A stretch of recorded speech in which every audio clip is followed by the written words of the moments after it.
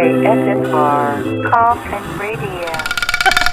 Welcome to another exciting episode of Koffin Radio. I am Heartthrob Rob, and joining me today at Comic-Con 2022 is costume designer Allison Pearce. How are you doing? I'm great. How are you? I'm having a great time. It's packed. It's loaded. You know, you just came off your panel today that you had at Comic-Con 2022. What was that like for you to be up there and kind of talk about your passion, really, in front of this crowd of, this is your first Comic-Con, so, you know, what was that like for you?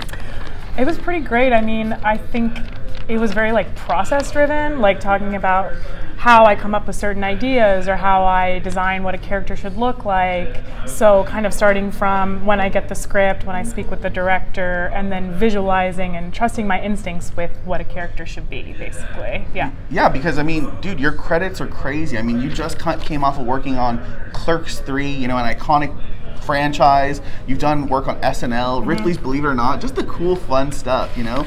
But how did you first get into costume design? Like, is that, you've always been passionate about fashion, or how did that come about? I definitely thought I wanted to be in fashion when I was a kid. I loved thrifting and sourcing with my mom, and I always went to like art classes and just like I liked making things with my hands, and I grew up sewing, and so I like naturally was like, well, the next step would be fashion. And so I went to Parsons, and I hated fashion. It wasn't for me. It was very, I would say, like closed space. Like I didn't feel accepted, and I then had some friends who were in film school in New York, and they went to the New School in Tisch, and they kind of opened my world to working in film. And then I started watching films. Like I watched a lot of Italian cinema in college, really?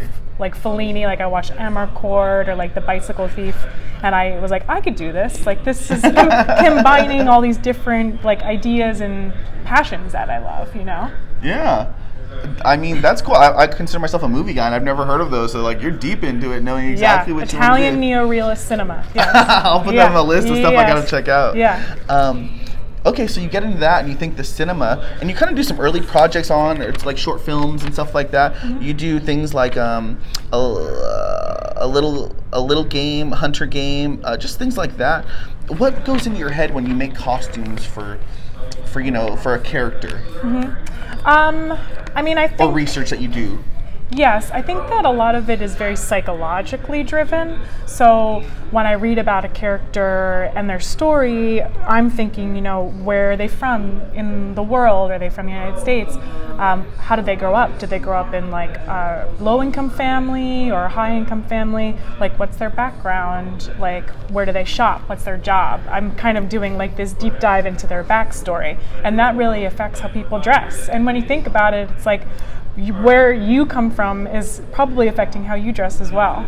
Yeah, somebody from LA doesn't dress like the same as someone from Oklahoma or whatever. Especially in timepieces. I'm sure that you've done things that are, period pieces that are, you know, dated in different years. So yeah, totally. That's crazy too.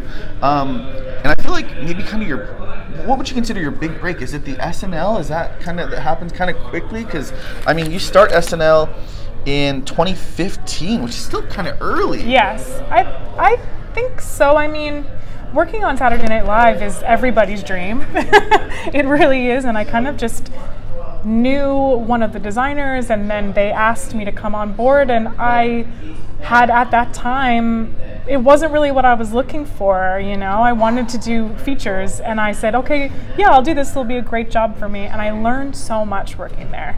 You know, you get to see your work. You know, we get our scripts on Wednesday night, sometimes like 10 p.m., and then Thursday morning, 9 a.m., we start prepping. And sometimes we shoot on Thursday night or Friday morning for the pre-tapes, all the digital shorts, you know?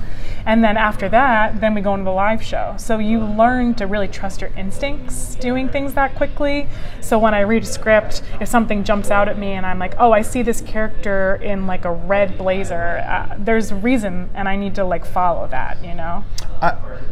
Yeah, for sure. I think you definitely like get that kind of thing going for sure. With a costume designer, can you tell me kind of what the duties are? Like on SNL, are you dressing them the day of, or are you like, oh, I come up with the outfits? You know, like obviously that, but do you dress them too? Like, is that how that No, works? Those are dressers. They're star dressers. So as a costume designer, you know, I read a script and I interpret what I think the character should look like. So that might involve anything from sourcing fabric to do the builds to make the costume, then fitting the costume on the actor, and then being there, and it's called establishing when the costumes for a scene on camera or on the stage or whatever.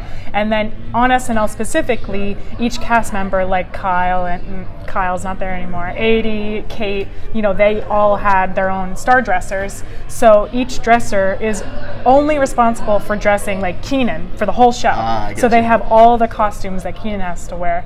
And you know, they're like breakaway costumes sometimes. They have like snaps or Velcro so they can come on and off very quickly, you know? So it's like a whole art form at SNL. Because it's, you know, you're timed, right? And the wigs. Oh my gosh, that's crazy. My question I was going to ask, what were some of your favorite costumes that you did on SNL? You know, or some of the more favorite ones? 'Cause I think you did like a holiday one that was really famous. Oh, Santa Baby? Yeah, Santa Baby. Yes, yeah. That's probably one of my favorite ones. That's when Ryan Gosling and Vanessa Bayer playing kind of like a Pulp Fiction type couple. Yeah, and they're really obsessed with Santa. That one Vanessa wrote, and Beck was so funny playing like the fake Santa. I remember I was like crying on set just watching it. Comedy is so fun to work in because you just get to laugh all the time. That's so cool. Yeah. Dude. And I mean, you move on, you know, you're doing other things besides SNL, you know? You also did, in 2019, you did Ripley's Believe It or Not. What's it like to dress Bruce Campbell?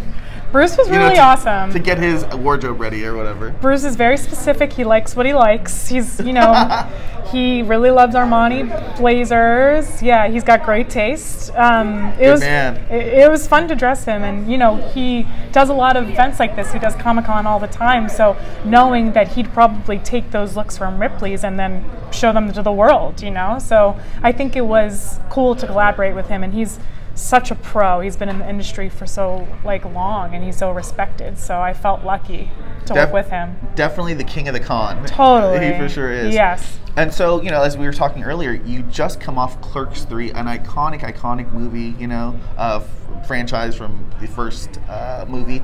But what was it like, you know, dressing these characters now and, you know, getting the wardrobe ready? Because, you know, it's a new movie, so you can't just put them in exactly in the old stuff, but it is the exact old stuff too, right? So yeah. What is that like?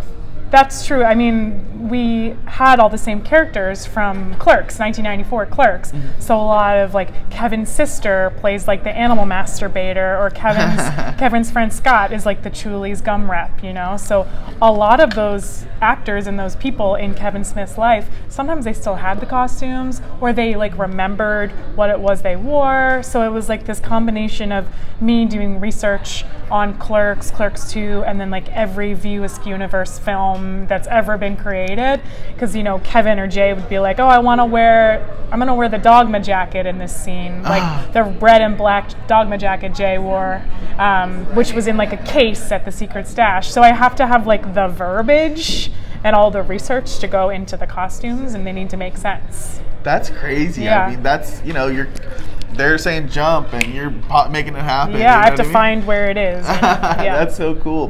Well, what projects do you have coming up next for us? I mean, you're always so busy and you always got a lot of things going on, and I would definitely want to see what you got your hand in.